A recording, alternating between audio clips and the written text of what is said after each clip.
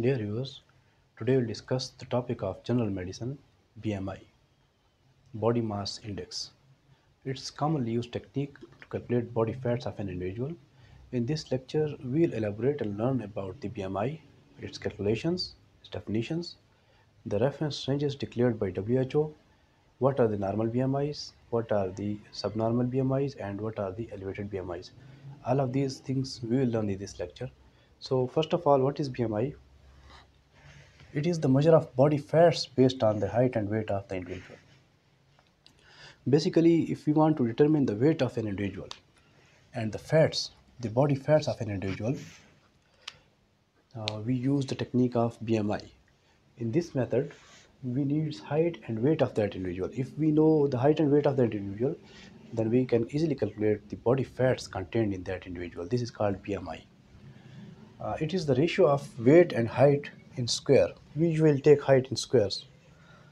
What is the formula of BMI? In BMI, it is the ratio between weight and height. Weight is taken in pounds, and the height square taken in inches is multiplied by a factor of 703. So we will get the desired BMI.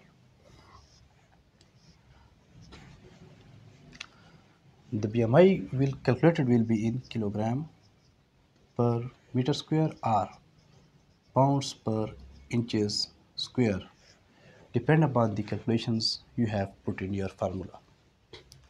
So we'll get our BMI in pounds per inch square, but both of these units have the same calculation, have the same results. The BMI was first described by Belgian scientist Adolf Quetelet in 1830. Therefore, the synonym of BMI is Quetelet index.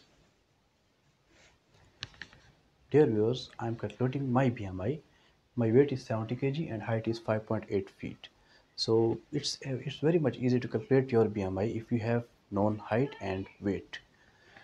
My weight is in 70 kg. I have to convert this kg into pounds as required in the formula. So first of all, we have to convert the kg into pounds. For this purpose, you know that 450 grams equals to 1 pound or 0.450 kg equals to 1 pounds. For 1 kg, you have to divide both sides by 0.450. So 1 kg is equal to 1 over 0.450 pounds.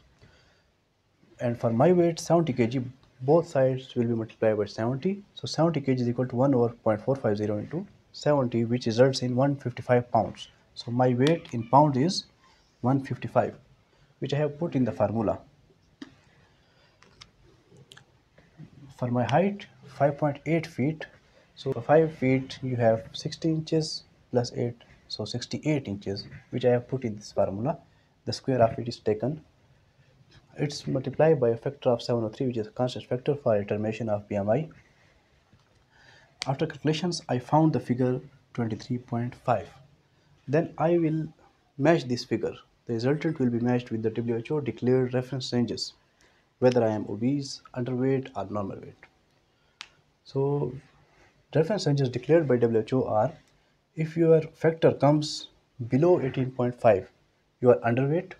If it lies between 18.5 and 24.9, you are normal weight, as I am 25 to 29.9, it's overweight. And if your BMI is more than 30, you lie in the category of obesity. So this was the simple formula which calculates your BMI. Online calculators are also available for BMI. You can also use the online calculators in which you have to put your weight and height as required by that formula. What are the limitations of BMI? It means that you can't calculate the accurate and exact BMI of these individuals. It will give you false results. Uh, I will uh, I'll explain these factors.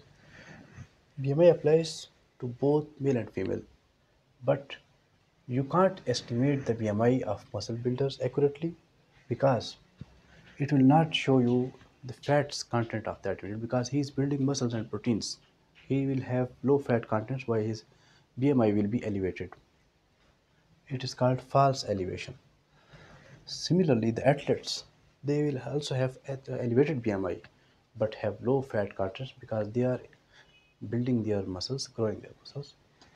In case of pregnant women, she has body fluids in her the extra human being in her womb. So all these factors will elevate her BMI, but this will be false elevation because these things are just due to pregnancy, and after pregnancy her BMI will fall. In young children, the body mass index cannot be calculated because his body is not proportionate yet. He is growing and developing. So he will have low fat contents while BMI will reflect his high fat contents. So these are the factors and these are the persons whose BMI can't be calculated by this general formula due to certain factors underlined which I have explained you. What is the function of BMI? It particularly determines the body fat. So it assesses whether a person is underweight, normal, or obese by calculating his BMI and matching with the reference ages declared by WHO. It's used by clinicians, cardiologists, patients, general people use this formula to determine their BMI. It's simple and non-invasive method for determination of body fats. You can determine the body fats of a person by non-invasion method by simple calculations of height and weight. Now we'll discuss that what is meant by normal BMI value, elevated BMI value and low BMI value. Normal value is just okay that you are in good position of proteins, muscles and fats in your body. But if you have elevated BMI value, it means that you are exposed to, you are prone to cardiac diseases. You may suffer from cardiac diseases, you may suffer from hypertension, high blood pressure, diabetes mellitus type 2, increased mortality chances in case of elevated BMI, hyperlipidemia, or high or bad cholesterols are accumulating in your body in your blood vessels. So you are at risk. So you have to reduce your BMI value by excessive exercise, your diet change, your exercise and diet will make your BMI under the normal ranges. If you have low BMI, it means that you are suffering from malnutrition. You have weak immunity and it will also cause infertility because body mass index it is the ratio which determines the body fats, cholesterols. No doubt these are commonly referred to as these are bad lipids, but cholesterol are also they play important crucial roles in the body. For example, these are precursors of testosterone hormone in males, precursors of estrogen and progesterone hormones in females. So if you have low cholesterols, low BMI, then in either case of male or female, in both sexes, their fertility will be common because of deficient hormones in their body. So cholesterol should be maintained in normal body levels. Cholesterol ranges are 200 milligram per deciliter or less. This is the normal reference stage of cholesterol declared by World Health Organization WHO. So if the cholesterol increases from 200, so you are going to be obese and you are prone to certain disorders as we have discussed in elevated BMI. So this was all about the BMI body mass index. I think you have find this video valuable. Thank you.